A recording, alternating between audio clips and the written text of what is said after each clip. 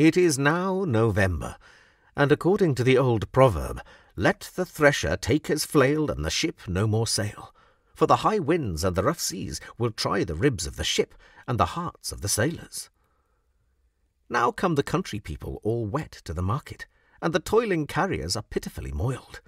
The young Herne and the Shoulerd are now fat for the great feast, and the woodcock begins to make toward the Cockeshoot. The Warriners now begin to ply their harvest, and the butcher, after a good bargain, drinks a health to the Grasier. The cook and the Comfitmaker make ready for Christmas, and the minstrels in the country beat their boys for false fingring. Scholars, before breakfast, have a cold stomach to their books, and a master without art is fit for an ABC. A red herring and a cup of sack make war in a weak stomach, and the poor man's fast is better than the glutton's surfeit. Trenchers and dishes are now necessary servants, and a lock to the cupboard keeps a bit for need. Now begins the goshawk to weed the wood of the pheasant, and the mallard loves not to hear the bells of the falcon. The winds now are cold, and the air chill, and the poor die through want of charity.